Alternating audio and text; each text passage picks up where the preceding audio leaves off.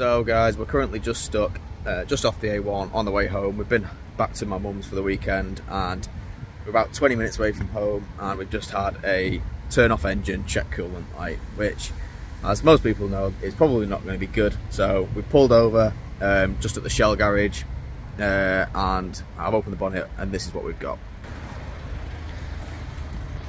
So as you can see, there's the maximum and the minimum line for the coolant. And there is the coolant. So we've got a massive coolant leak. You can see all in the you can see in the bottom there when it focuses. There you go. You can just see coolant everywhere. I don't quite know where it's leaking from just yet. It might be like the water pump, or it might just be a pipe that's split. But we're gonna have to try and do some investigation to find out, because obviously that's not good. So we're literally like 20 minutes away from home now. I've got no other option than to just get it home. However, I'm just gonna let the engine cool down. I'm gonna top it back up to max with some water, just so it's got something in there, and then we'll go from there. Yeah, it's not great, but it is what it is. So we'll catch up once we get home, and when I finally had a chance to try and diagnose what the problem is. But it's probably going to be a front end off job to get in there. But yeah, that's the current situation, guys. Not great, but it is what it is.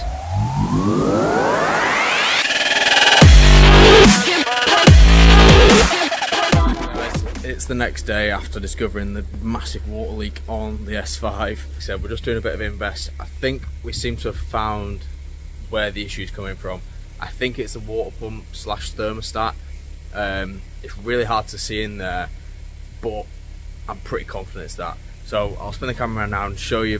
I'll see if I can show you where I'm looking at and what I think it is. So I've got the car running, guys, so you might not be able to hear me, but basically I'm going to try and get it to where you can see it. So if you can just look in there, you can literally see coolant pool, which is, from what I believe, on the top of the thermostat. So I'm pretty confident that that is where our water leak is coming from. So I think it's going to be a thermostat and water pump change, which is quite a big job. So yeah, let's see if we're able to do it. As I said, like, thermostat and water pump on these is quite a big job. It involves taking the whole supercharger off.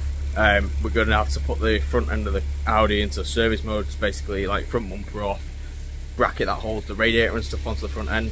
So you can put that into service mode. It's basically unbolt it, and you can just get a bit more room in there. It's going to be supercharger belt off. It's going to be the accessory belt that drives the water pump. So might as well replace them while we're there. But yeah, it's going to be a big job, guys. So I'll come back to you once I've got the parts and we're installing them onto the Audi.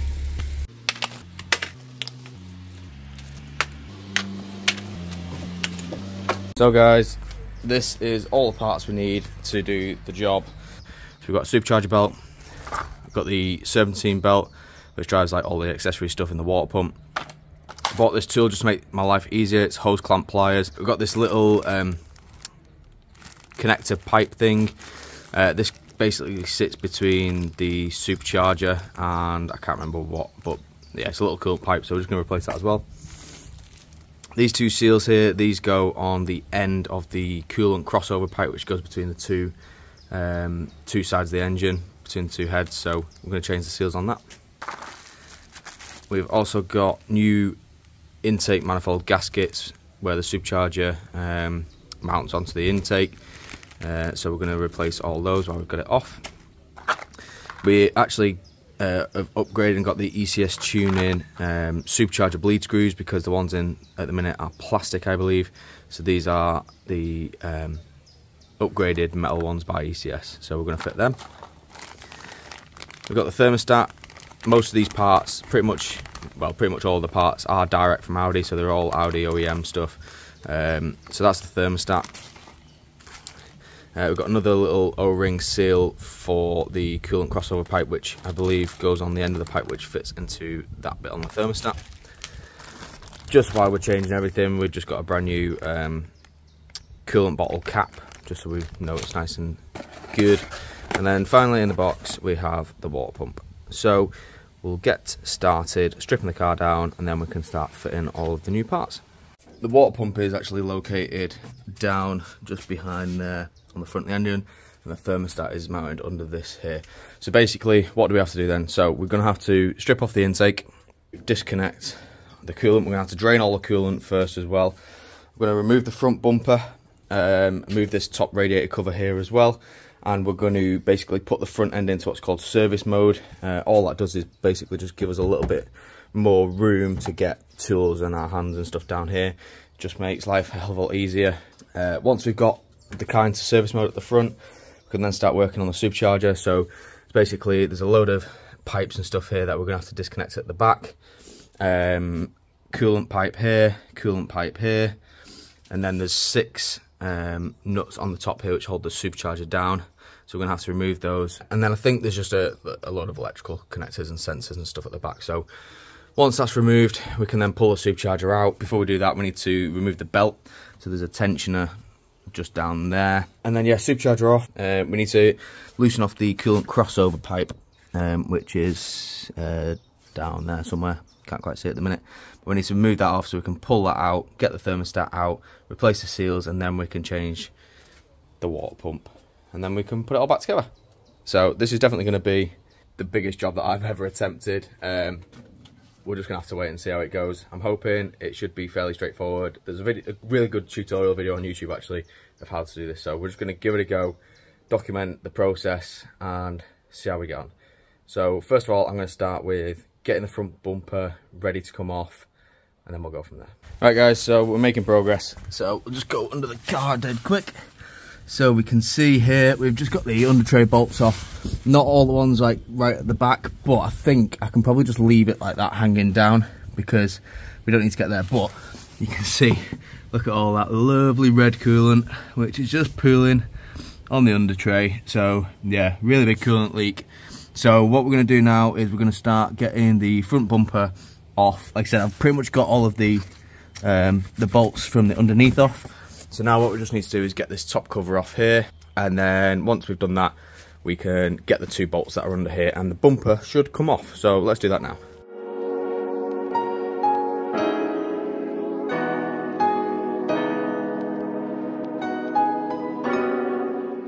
Here we are, we can now finally see what is going on.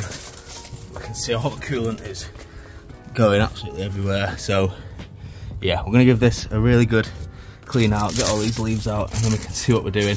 But yeah, there's, well, just see the coolant everywhere. So yeah, at some point we are going to be upgrading this. So this is the heat exchange on the front. I was really tempted to do it whilst I've got all this off and doing the coolant system, but I mean, they're not cheap, if you know. They're like probably like anywhere from £600 to £1,000. So yeah, a lot of money, and it's just cost me money to obviously get all the parts through this. So we'll save that for another time. But for now, we're just going to get to disconnecting the coolant, and then we can start to drain all the coolant out of the system.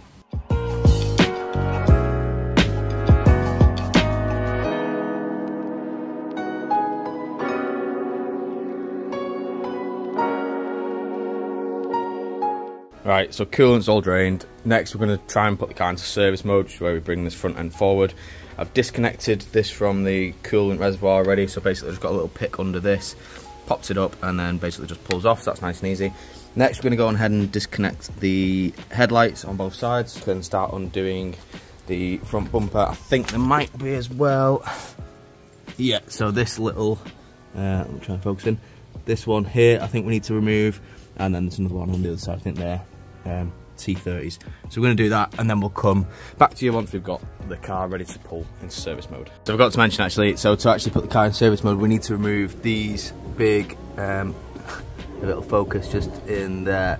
Yeah, see, I think there's 16 mils, I think, and then there's 1 and 2 there on both sides. Basically, it just holds the crash bar on. So we're going to remove those, and then that'll allow us to bring the front end forward.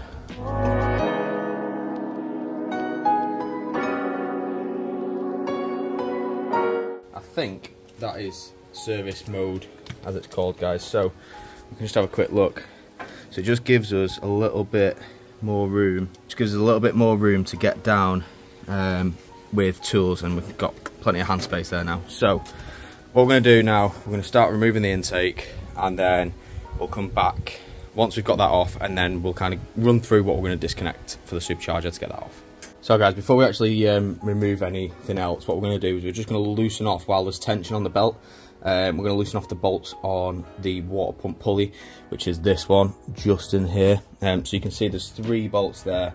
They are a I think it's an M10 like 12 pointed star.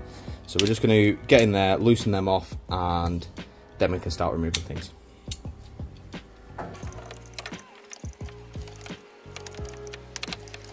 So we've got the intake off now. I'm not going to take out the heat shield and the cone because, I'm not saying that actually, that could probably do with a clean, so I might actually get that out and clean it. What I am going to do though, which I will do now, is I'm going to get some like kitchen roll, scrunch it up into a ball, and then I'm just going to stuff it into the throttle body. Basically, it'll just act as a bit of a block to make sure nothing falls in there. We don't want anything fall into the throttle body. And then the next thing we're going to do is we are going to, let's get the torch so we can see, we're going to take off the supercharger belt, which is this one right here, and if we can sort of just see if the camera will focus, just there, and all we're going to do is turn it or put pressure on it clockwise, and then that'll take the tension off the belt. And then we can disconnect the supercharger belt. So we're just going to take note and take a picture in a second of how the belt goes on. It's pretty straightforward, but we're just going to make notes, then when we come to refit it later, we don't end up fitting it wrong. We've had an injury, guys. We have had an injury. So the spanner slipped off and I've kind of just sliced my thumb. Yeah, it's pretty sore. So yeah, just be careful when you are taking off the tension off the supercharger belt. Make sure your spanner is on properly, because like I said, I have just now sliced my thumb open, which is not great. So I'm going to go and just get this cleaned up, and then we'll get back to it. So we're back, guys. Yeah, like I said, I've just kind of taken all the skin off my thumb. We're all patched up now, so hopefully we can just crack on. Like I said, I did take the skin off, which sucks, but yeah, just be careful.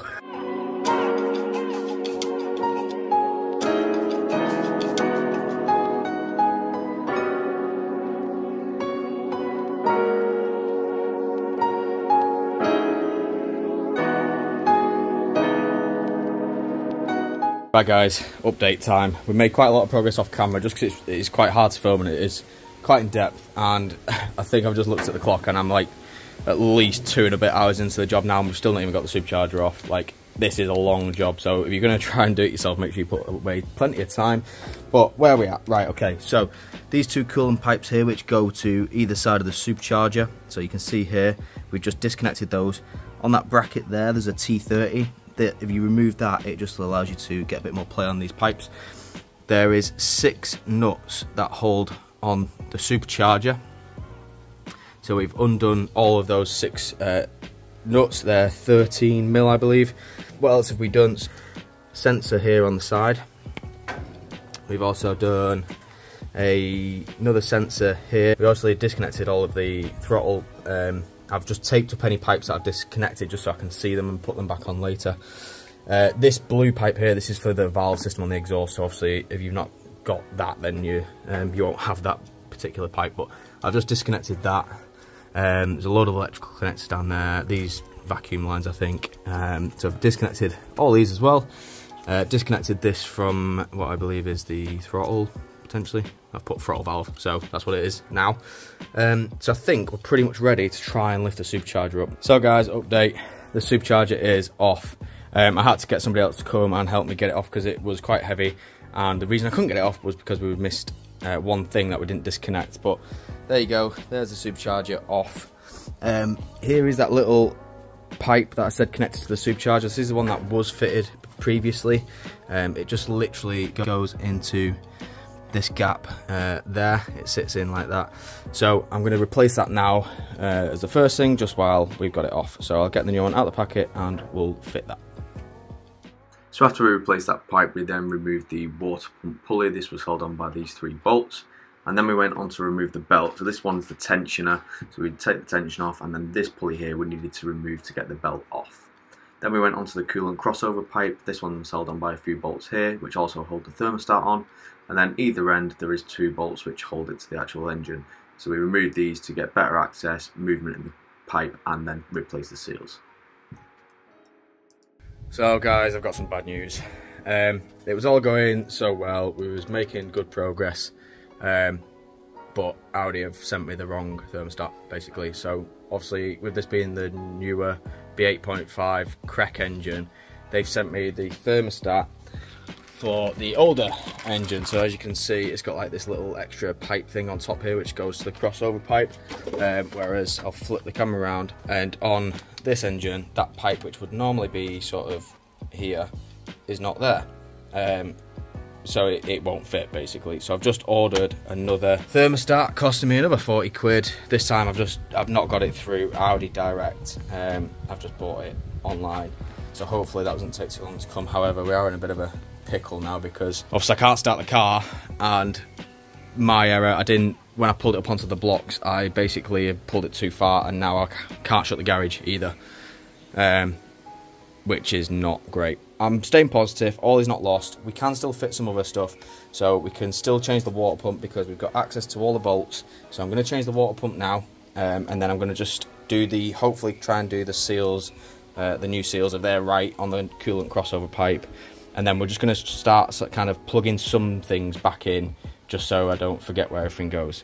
But yeah, frustrating, but it is what it is. I'm just going to crack on and do that now, and then we'll check back in, hopefully, once we've got the new part. The new one, this is the old one. However, they are, again, just my look, they are slightly different. They are both from Audi, but I don't know, maybe I give them the wrong part number, I don't really know. But so they pretty much look identical. The only difference is on the new one, it doesn't have this like weird cover on the impeller.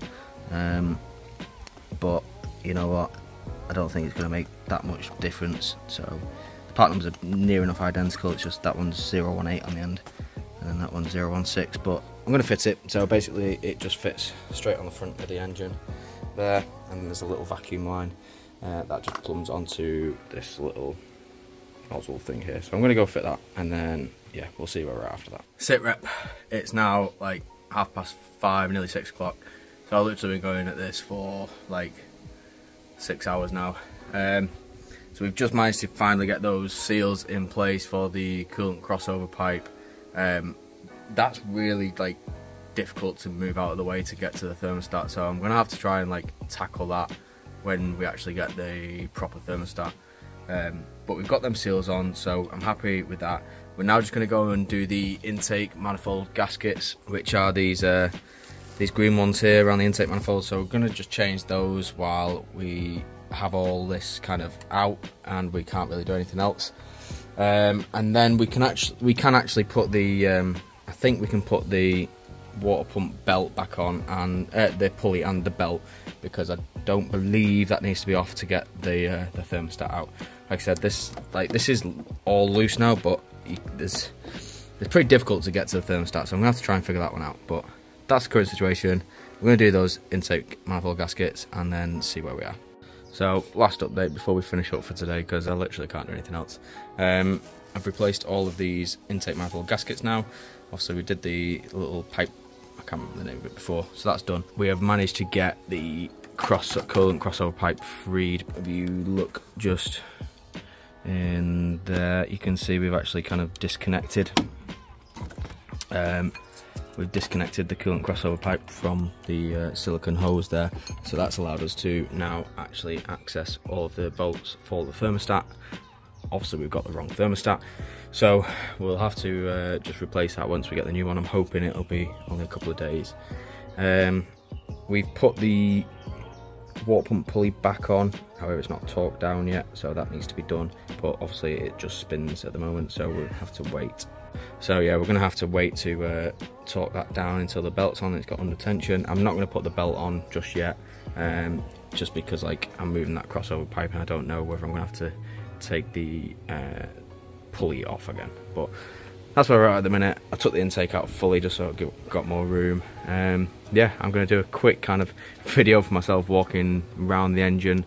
and make a note of every single connector that's still disconnected, so then when I come to put it all back together, I can make sure that everything's plugged back in. 16 paranoia-filled days later.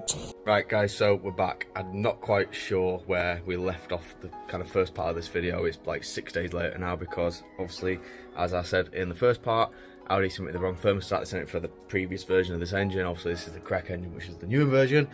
We've got the new part finally. Like I said, it's like 6 days later now, which is inconvenient, but it is what it is. So we're going to carry on. Like I said, I'm not quite sure where we left off. This is the state of the engine at the minute. I hope I remember where everything goes. I'm sure I will do, because I kind of labelled everything up. But essentially, all we need to do now is we need to get the old thermostat out. Once we've got the old thermostat out, we can then put the new one in, tighten everything down, torque everything up. We can put the belts back on, supercharger back on, start plugging everything back in, and then we can fill it with coolant and then bleed the coolant system. Hopefully we're all good. So I'm just going to crack on. I'm not going to probably film too much of this actually, because it's, what time is it now? It's 5:30 in the evening, and it's light till about 9:30, so I've got 4 hours of light before it starts going dark. I really want to get this done and finished tonight, so I'm going to probably just speed through it as quick as I can, and I'll update you as I go and when I can. So we're making good progress, guys. We've just got the serpentine belt back on, so I'll show you that now. I'll just get the torch so we can see. So there you go, belt's back on. It took me a little minute to figure out, and let's try and find a diagram again of how it goes on, but you can see there. So we've tightened all this up. So this pulley that we took off before to get the belt off, that's been put back on. That's tightened to 40 Newton meters, and then we've taught the water pump pulley to 20 Newton meters on each of those bolts. I think now, guys, we are literally ready to start putting it back together. So the next step is to get the supercharger back on, which is going to be a pain, so we might need a bit of help just to keep all of these wires and stuff out of the way. Once we've got that back on, it's literally just going to be plugging stuff in and getting ourselves in a position ready to fill with coolant, check for any leaks and bleed the system. So I'm going to do all that off camera, and then we'll check back in. We are getting there. We've got the supercharger belt on. Wow, guys, that was a pain in the ass.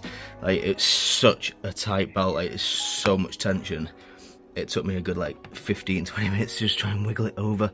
So I opted for like going around these bottom 3 pulleys, like around the tensioner, and then just trying to squeeze it over the supercharger pulley there. But it worked. We're good. So I think we've connected everything up now. So we just need to start like putting everything else back together, intake, etc. And then we should be good to start filling her up.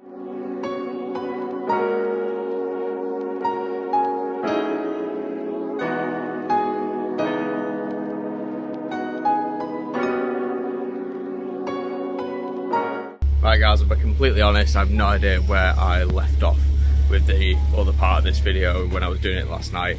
It got really late, it started to get dark. I just wanted to get it sorted, so I could just kind of put the camera down and just cracked on with the car. But good news, car started. It hasn't got any engine warning lights or anything like that. I'll show you the dash. So there you go, obviously the bonnet's open, that's why that's open.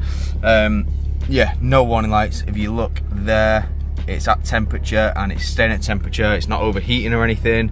We're not losing coolant now, so I left it running last night for a bit. I took it for a little drive, and it was a little bit smoky, and I think that was just some of the like coolant that I dripped was burning off. It doesn't seem to be smoking now, which is good. I've just topped the coolant back off to max. It's gone a little bit above max now, it's running, but as you can see, if we look sort of like down there, a little focus, there's no wet patch anymore like there was before, no coolant. We look like around where the thermostat is and the water pump, it's not wet anymore, there's no coolant. All the belts are spinning fine. I think we managed to do it. So I'm actually really pleased, because I've probably just saved myself the best part of about £350, £450 in labour getting somebody else to do it. And this is why we try things ourselves, guys, because it looks like a big job, and it was a big job, and it was quite difficult, and I've got so many cuts. I've just cut myself again. I've got so many cuts and scars from trying to do this, but the sense of kind of satisfaction that I've got at the end, knowing that I've just done that myself. It's not even like it's a cheap car. Like, I don't mind messing around with cheap cars if they break, it's thingy, but it's an expensive car. And we've done it and it's running. So I'm just going to go out for a quick drive now, make sure everything's absolutely sweet. We've got the S5 fixed, the water pump and thermostat, and loads of seals are changed. Yeah, no more water leak, hopefully, fingers crossed. I'm sure I'll give you an update in maybe a future video to see how it all went, but yeah, that's going to be it for this one, guys. If you did like the video, please remember to hit that like button. Please hit the subscribe button, I would really appreciate it. And hit the bell icon as well so you don't miss out on any of the latest videos. And until next time, guys, we'll see you then.